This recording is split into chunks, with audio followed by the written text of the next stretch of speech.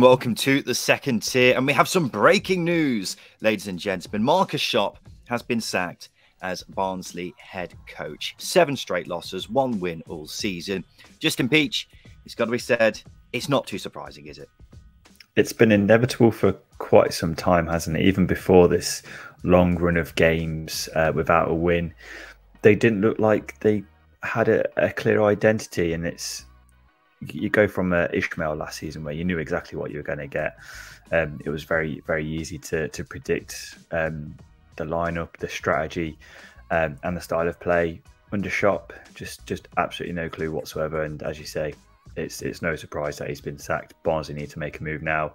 They have done in a bid to save their season, because they are looking really, really poor, and they're looking like they could be, on a fast track to League One.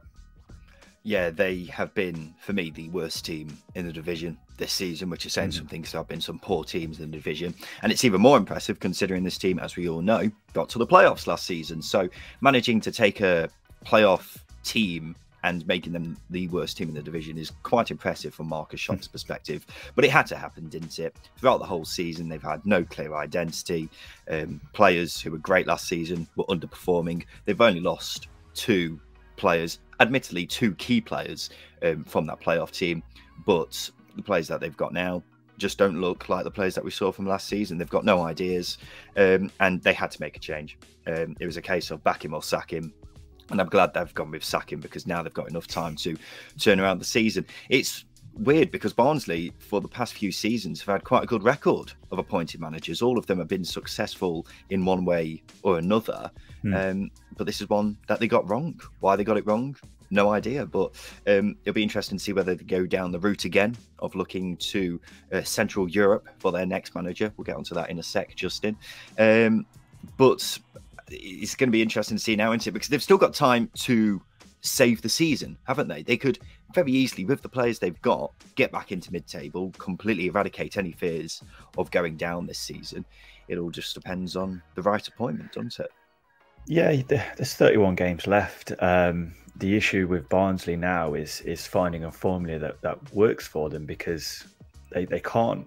I don't think they can get away with playing that direct style of football that they played under Ishmael, because I don't think they've got the personnel to do it. You don't have that dictator in the middle of an Alex Mowat, and you don't have that physical presence up front of a Daryl DK.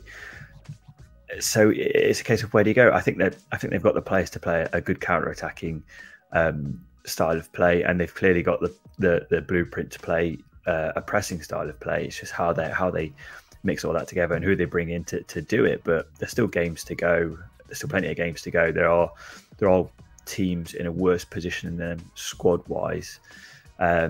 It's just unlocking that talent that they've got. I think it was the QPR away game where they went 2-0 up in the first half, and I thought Barnsley were absolutely fantastic. They were knocking the ball around in and around the 18-yard box, QPR, and they looked a threat every time they got the ball near the QPR's goal. And it's just a case of unlock, because it's clearly talent. It's just unlocking it, and there'll be a manager out there somewhere that can do it. It's just a case of who. Yeah, well, we saw last season that they've got the talent now.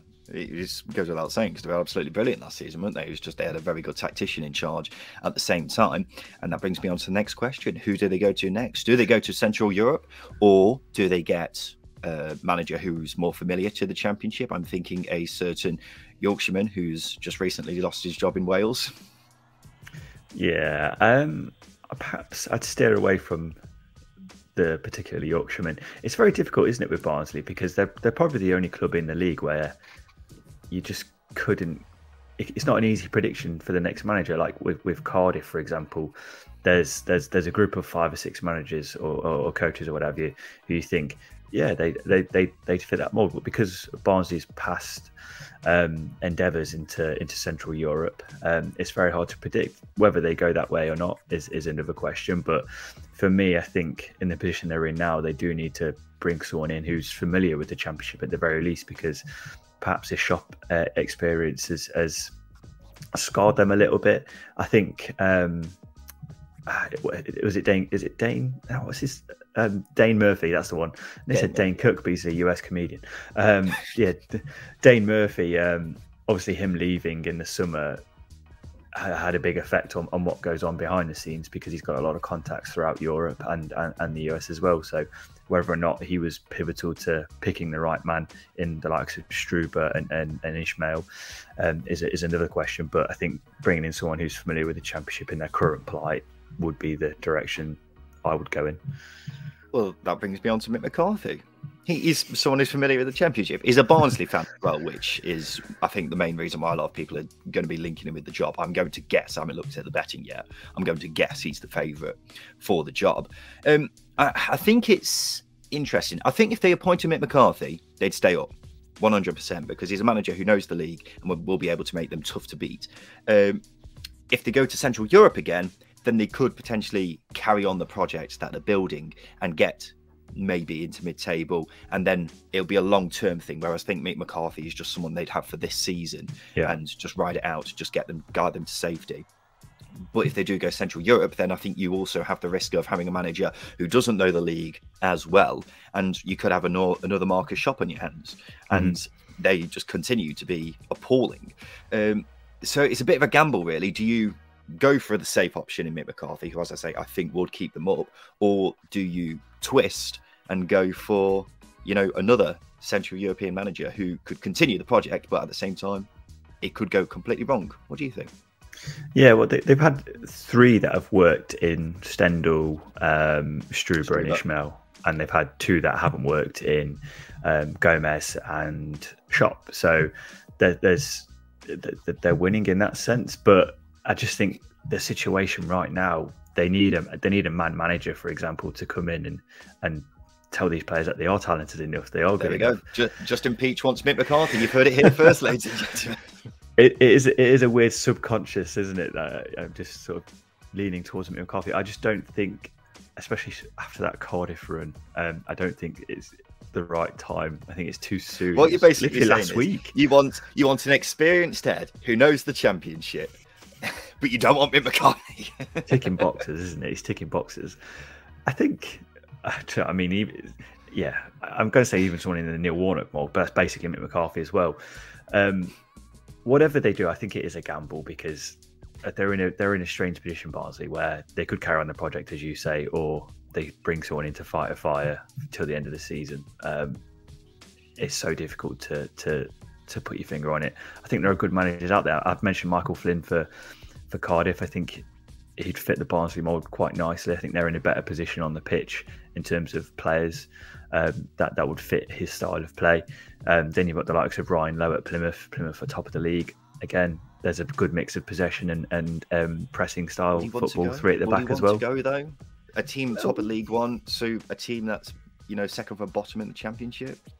It's a question mark, but I'm just trying to throw names in there, because I'm not going to pick anyone out from Central Europe, because I do not have the knowledge. I think my instinct is they'll probably go for Central Europe again, but whether that's the best move or not, I'm not too sure. Any other points you want to make, Justin, before we wrap it up here? I think going back to something in between Struber and Ishmael will get the best out of this Barnsley side, where it's not too direct, but it's still pressing. Barnsley are a good side, very good side. Mads Andersen's just come back from injury as well. There's talent there. I don't think they'll go down if they pick the right man. It's just depending on this next appointment. The biggest appointment in a couple of years, I think, for Barnsley.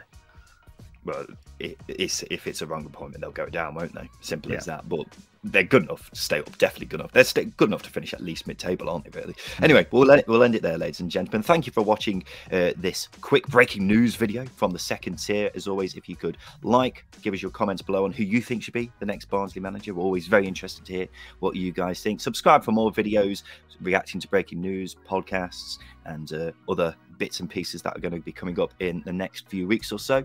And we'll see you again very soon.